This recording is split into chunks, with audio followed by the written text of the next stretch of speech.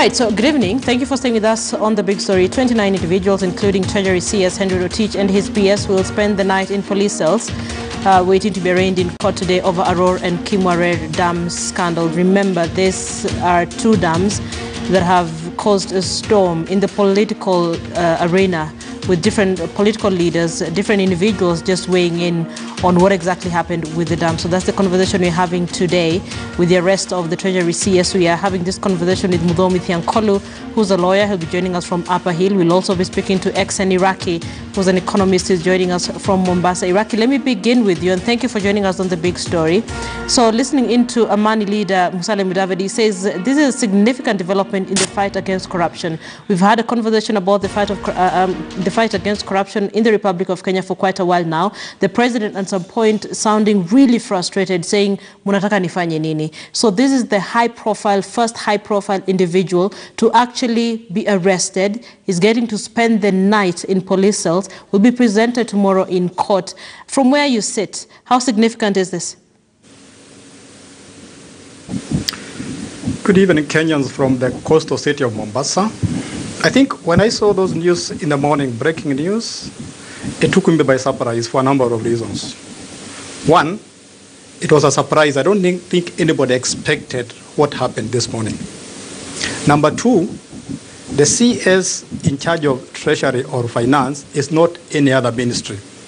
It is the heart and the heartbeat of the country or the ministry or the government.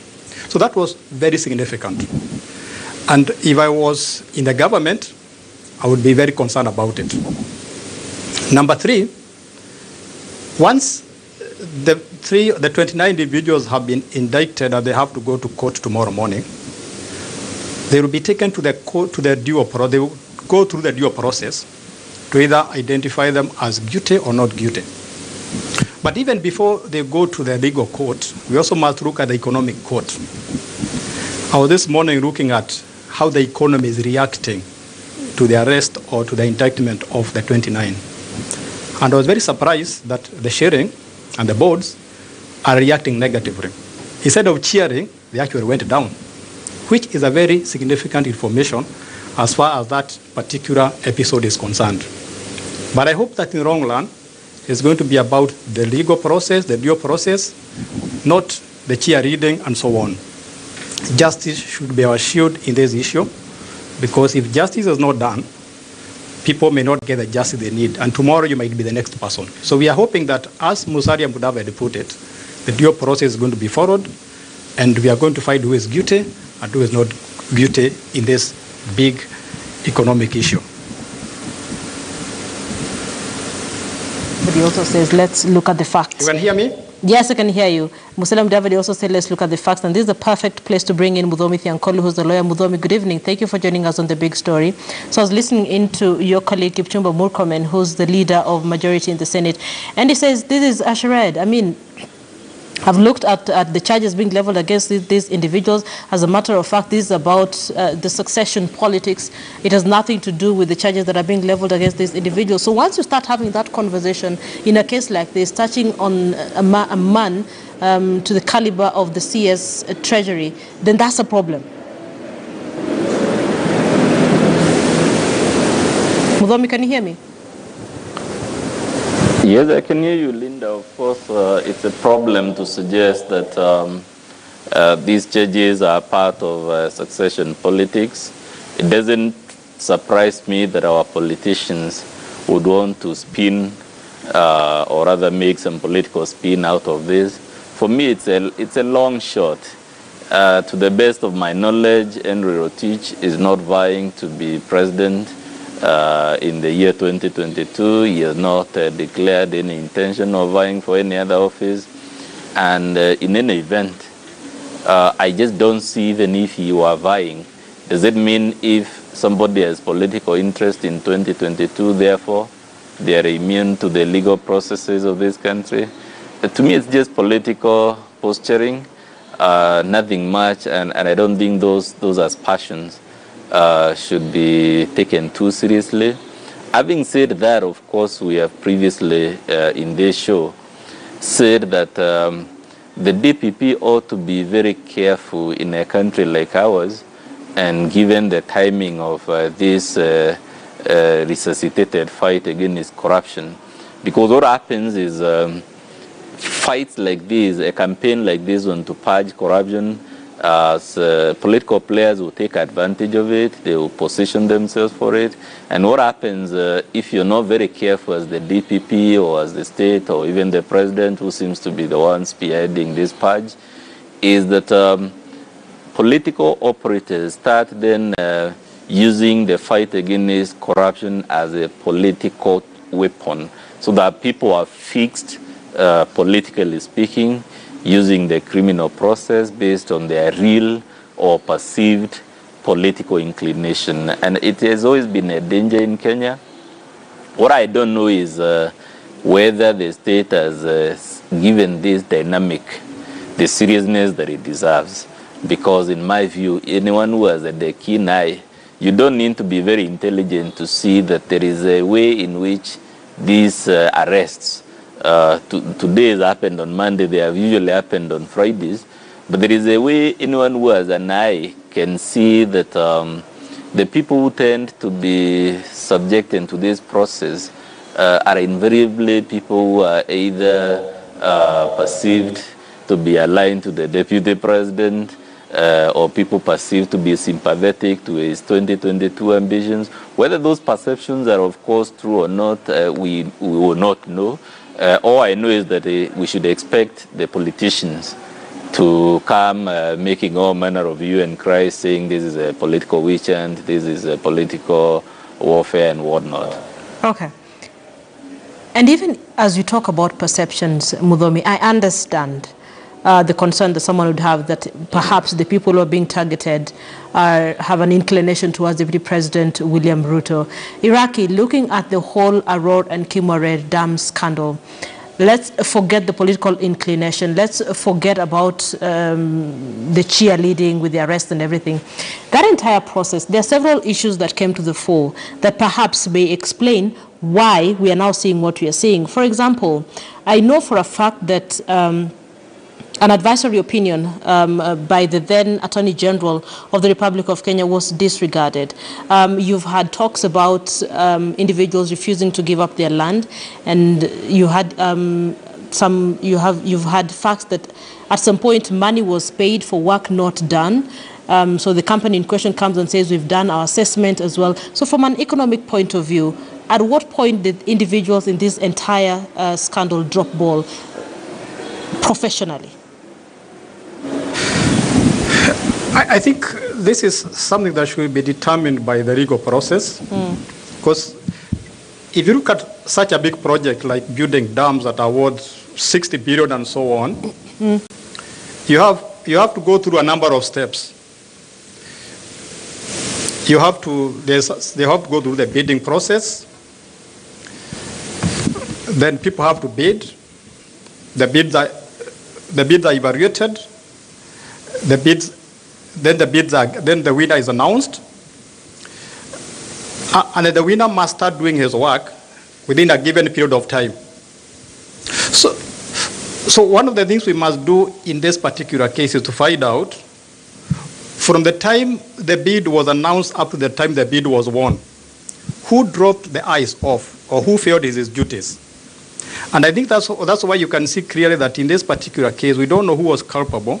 We don't know who did not do his work or not. So it's very important for the legal process, for us to go through the legal process and determine who failed his duties. For now, all these 29 gentlemen, I think there might be a lady or two, are just suspects. We don't know who failed to do his work. And that's what the legal process is going to do. For now, we cannot determine. We've had several cases of corruption in this country, but there are those who now say that perhaps the arrest of Treasury CS Henry Rotich, the fact that he's spending the night in police cells, is the beginning of the onslaught on the fight against corruption. Is this it from where you sit, from both the DPP side and DCI? I know there have been several other cases as well, and that is directed to you, Iraqi. I think if you look at it from his position, symbolically, it appears that the beginning of a big fight in corruption, because nobody else as big as him has been taken to court. But what we are going to be watching as time goes by is who else is going to be sucked into this saga.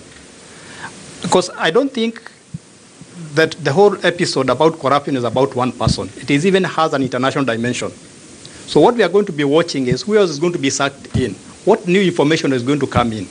And then at the end of the day, we are going to find out who failed, who did not fail, who took the money, who did not take money. For now, I don't think we have sufficient information to say who was right and who was wrong. So I expect this to be a long, protracted rigor and definitely suck in some politicians. As Musalia Mudavadi said, I would want less entertainment, but I would want more facts so that justice is expedited as soon as possible. Because if we leave the Treasury, the Minister of Finance, exposed like that, it's not good for our country. It's not good for the public. It's not good for anybody. We expect justice to be expedited as soon as possible. Okay, let's see how that goes. We're still waiting for a word on whether or not Treasury CS Henry Rotich will be replaced any time from now. I did mention at his latest State of the Nation address, President Uhuru Kenyatta did mention that the moment you are charged in court for corruption, you may have to step aside. Muthomi, so looking at the charges facing Henry Rotich, at the beginning of this show, I did play a bite by Deputy President William Ruto, and there was that contradiction on the amount of money that has been lost. Deputy President was saying 7 billion, DPP was saying 21. So from where you sit, how does this, or where does this leave Deputy President William Ruto? I don't think, I'm a lawyer, may not able to comment authoritatively on political statements like those made by the Deputy President. My own view is that he should not have made those remarks because given the office he occupies, by making the statements he made, then he appeared like a man who has an interest at a personal level in the outcome of these investigations and prosecutions. But there is an important question you asked, Professor Iraki, which is whether the arraignment of Henry Rotich then is the beginning of us seeing corruption being tackled at the highest levels. In my view, it is not. And I've told you several times in this show that it's not. Corruption, it is not, in my view. It's just theatrics, because the problem of corruption in Kenya is a structural problem. You don't address a structural problem by dealing with the symptoms and the manifestations of that problem, but you go to the structure and ask yourself, why is it that corruption is so deep-rooted in the Kenyan society and in Kenyan psyche? And until we start seeing serious thinking, serious strategic interventions, for me, the value of charging people or arresting people at the level of Henry Rotich is tokenist. It's just a token. I mean, it's a lynch, perhaps because the public is so agitated to start seeing the so-called big fish get arrested, maybe on a Friday like is usually the case, spend the night in police cells and whatnot. To me, that is the dramatic elements of the so-called fight against corruption. In my view, you have to go to the prevailing policies. If you're serious about fighting corruption, you have to revisit the structural soundness of the existing legal frameworks. You have to go to the scheme of punishments and rewards that the law establishes for corruption.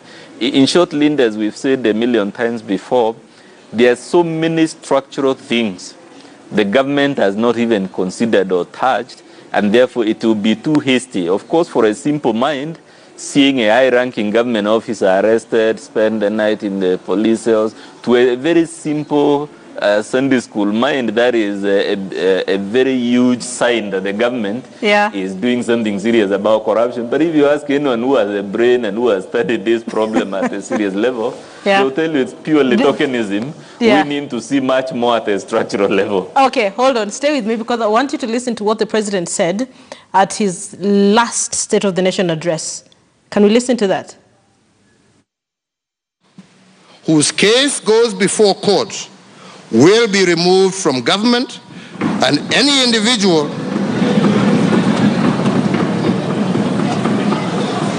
will thereafter have to answer his case before a court of law. Muthomi Thiankolu, Do you think Treasury CS Henry Rotich should step aside? Direct question. It's a very hard question to say yes or no. If you're asking it as a matter of principle, yes, he should step aside. Perhaps if you're asking it as a simple question of law, then the answer is that he should step aside. And actually, there is no such thing as stepping aside. Actually, what you should be asking is whether he should resign or relinquish public office. The simple legal answers and the answers of principle is that he should. But it's not that straightforward, because we have also seen people being outed out of public office only to be acquitted in the long run. And that's what I meant when I said it's a very dicey game, because even as we want to fight corruption, we must remember that all these people are alleged to have done this or that.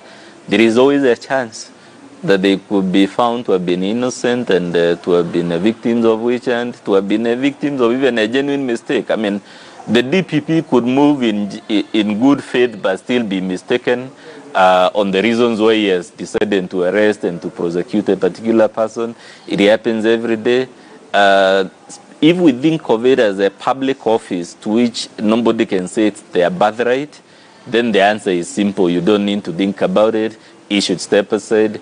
He should resign. If you're looking at it from a broader fairness question, should we, every time we shout that so-and-so is a thief, so-and-so is corrupt, without even interrogating the merits of that allegation, does it mean that someone should step aside?